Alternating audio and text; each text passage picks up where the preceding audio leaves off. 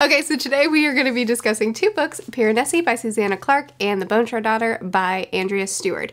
Stewart. So this is a fantasy mystery and this is fantasy. This is going to be spoiler free for both of these because I want to push these on you. I want to make you read them. So this is going to be spoiler free. Please hang out with me for this whole video and learn about two books that I really loved. Starting with Piranesi because it's shorter, so it's gonna be a little bit vaguer. So Piranesi by Susanna Clarke is 245 pages. You can do it. So I'm gonna keep this super vague because it's short and because it's a mystery, so you really don't need to know very much about it, and it would be better if you let it just unfold for you.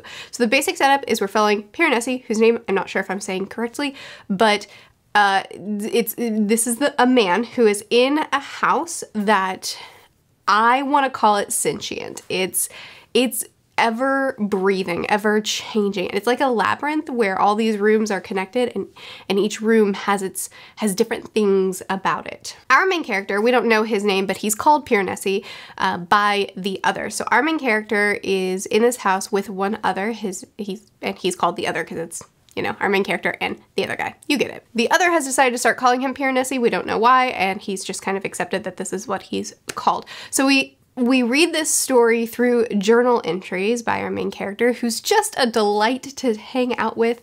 He has some memory loss. He doesn't know why he's here, how he got here, what the purpose of this house is.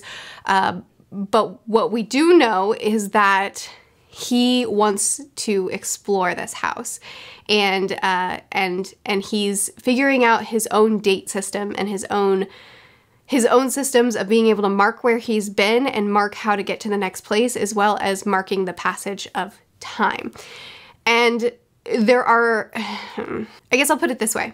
This is a very slow book in the beginning, where in the beginning of the story we're really just exploring the house with Piranesi. We're really just figuring out a little bit more about this world that he's spent this time in and what his routines are here, and just getting to know the way Piranesi views his world. In that, we have some oddities that happen. The other character is a friend, a companion of Piranesi, but they also don't spend that much time together, and he seems to have more knowledge, more understanding, and more resources, but he doesn't exactly divulge why. But Piranesi trusts him wholeheartedly, and he trusts the house wholeheartedly. And what I want to say, that's all I'm gonna say about the plot. Well, actually, I'll say this too.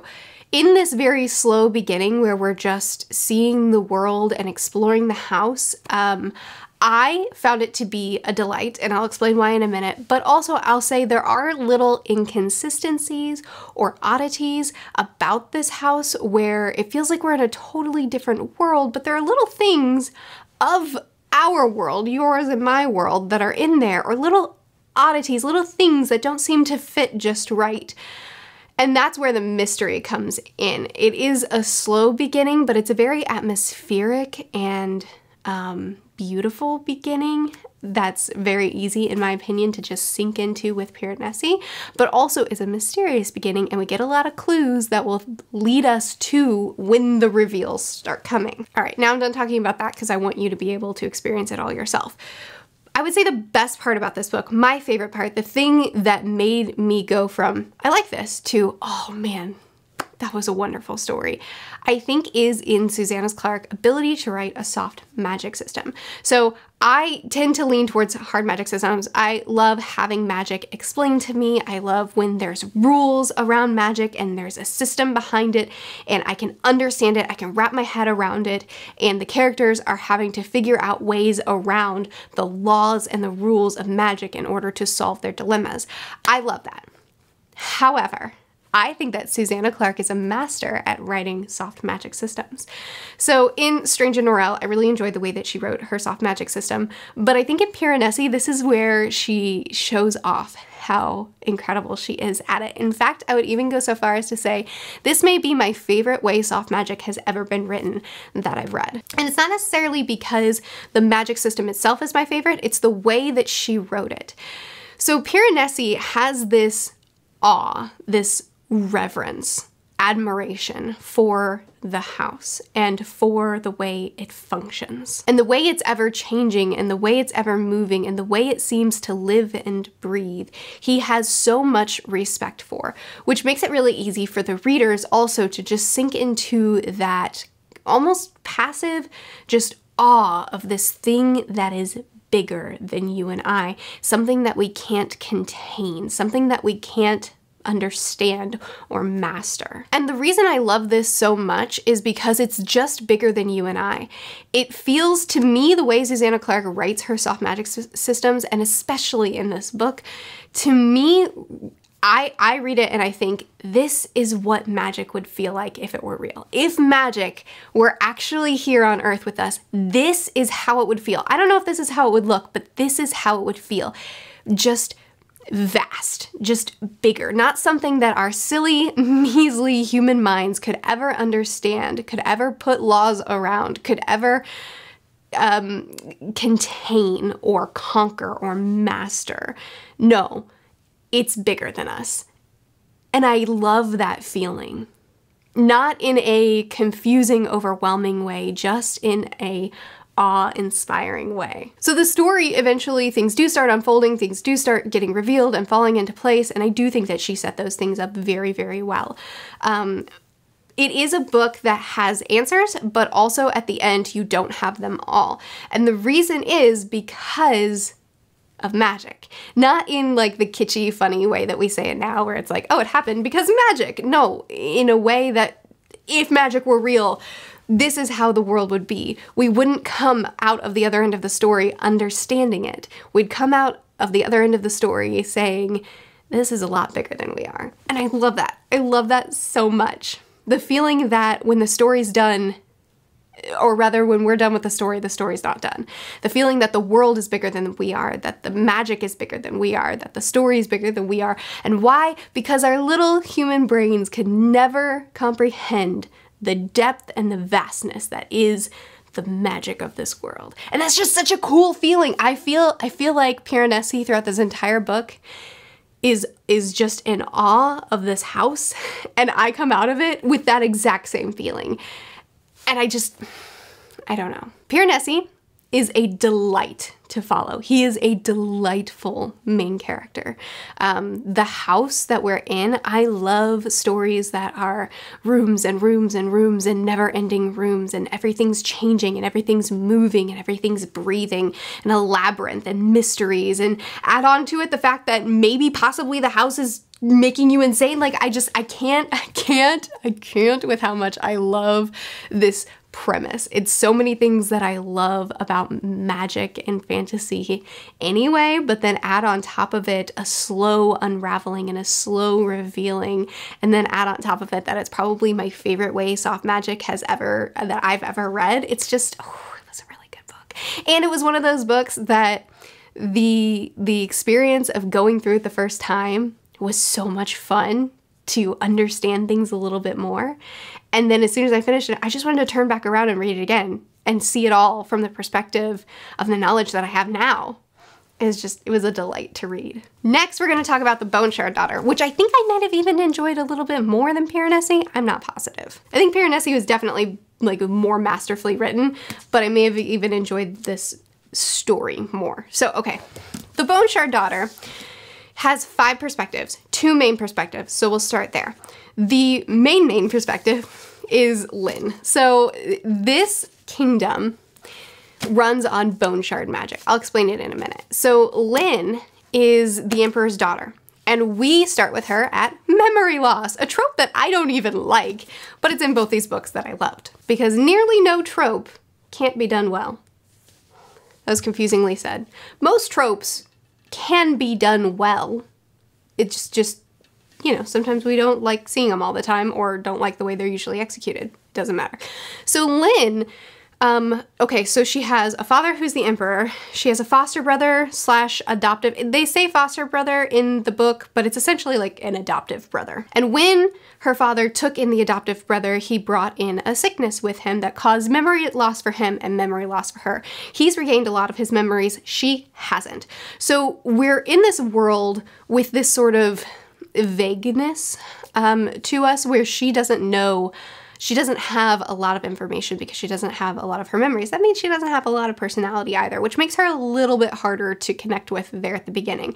But it also makes it to be a wonderful way to get to know the world, because we don't have info dumping. We don't have this narrative voice taking a step back to explain things to us and then we get back to the story. We're learning things really organically and slowly, and it is a hard magic system, and it's one of the coolest magic systems. I know I'm throwing out like big phrases out here, but it's such a cool magic system, and it's different from anything I've read. I've read some that kind of are similar here and there, but this is different. This is just different, and it's dark and it's wonderful. So anyway, Lynn doesn't have her memories, so she is kind of in a competition with her brother in that her father wants her to inherit the kingdom, but she needs to regain her memories before he'll start teaching her bone shard magic, and in order for her to be the emperor, she has to know bone shard magic. If she doesn't accomplish this, the throne will be given to her brother. Or at least that's all we know at the beginning.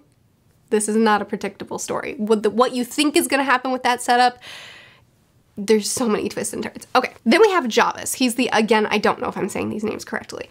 Then we have Javis. He's the other main perspective, and he's a smuggler. So he's a delight. Where Lynn doesn't have a lot of personality, Javis is wonderful.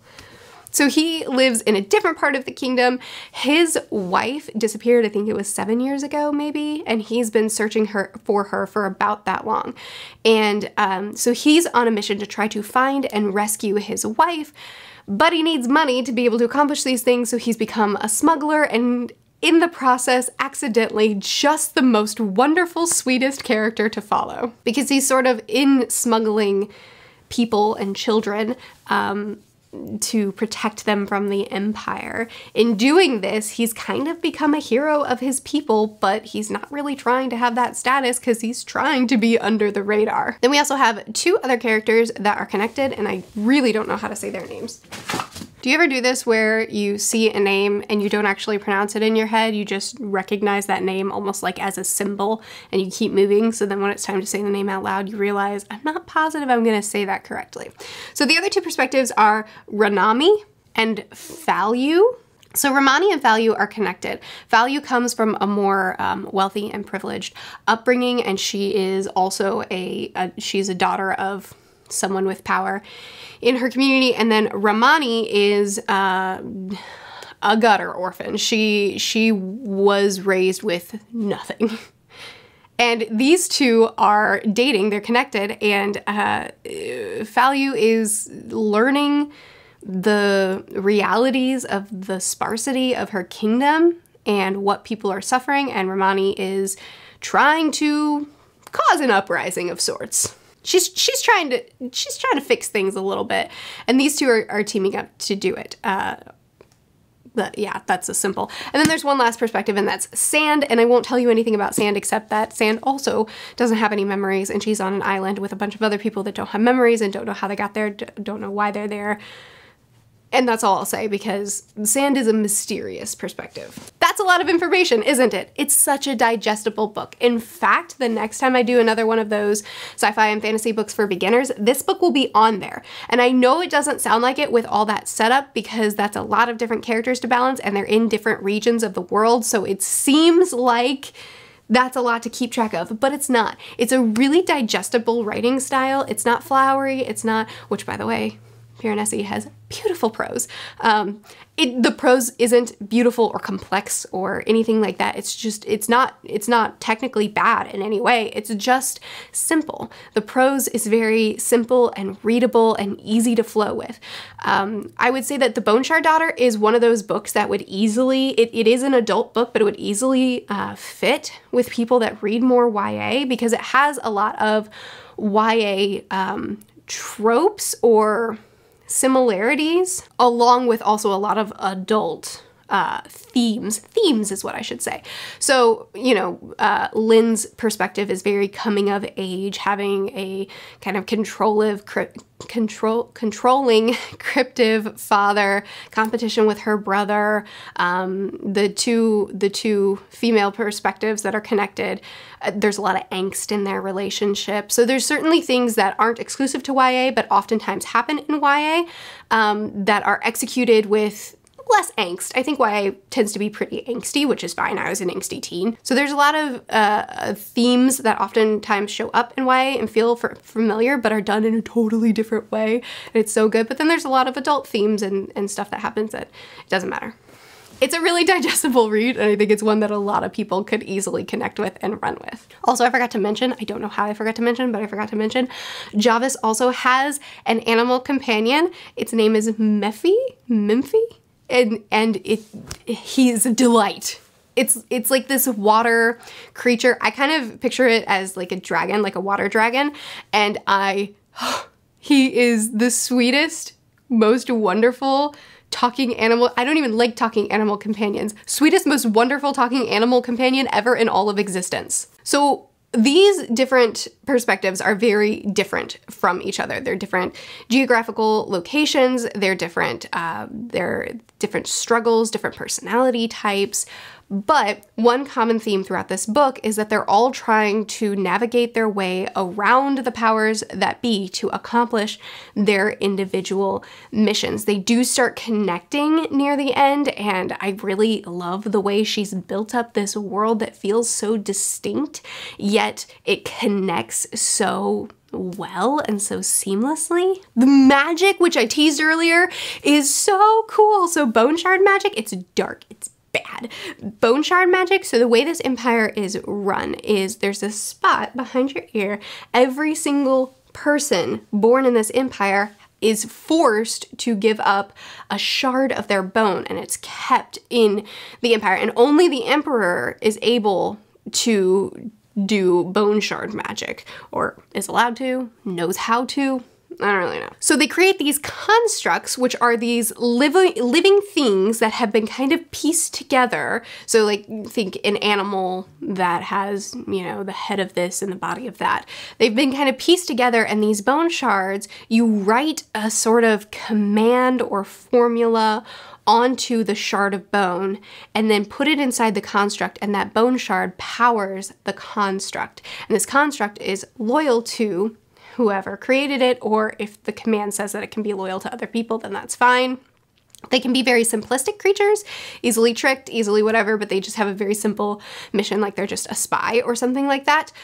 Or they can have very complex commands that contains multiple shards. But the problem with this is that when someone's bone shard is in use, it harms the person that it was taken from. So they could get shard sickness, which means that they become quite ill or even could die over their shard being used. It can be a really gradual thing, but it causes a lot of strife within the kingdom, but it also causes a lot of moral dilemmas as things start unfolding. So I've given you a lot of information about this story. I've tried to keep it vague enough that you just have setup information, because I assure you, this story does not go in directions that you would expect. This is a story where the basic setup, I think, is fairly easy to understand and easy to roll with, but as things start revealing, as things start coming undone, and as we learn more about bone shard magic and more about the history of this world and more about what's going on, it gets dark, and it gets to be one of those things where you kind of have to deconstruct a lot of stuff to decide morally what's acceptable for our characters to do here, because there's so much going on. But I love how twisted it gets, because this is a dark magic system. I mean, the basic concept of how the magic works is dark. And I love that the story reflected that. Not in like a horror kind of dark. Don't worry, you're probably not going to be scared.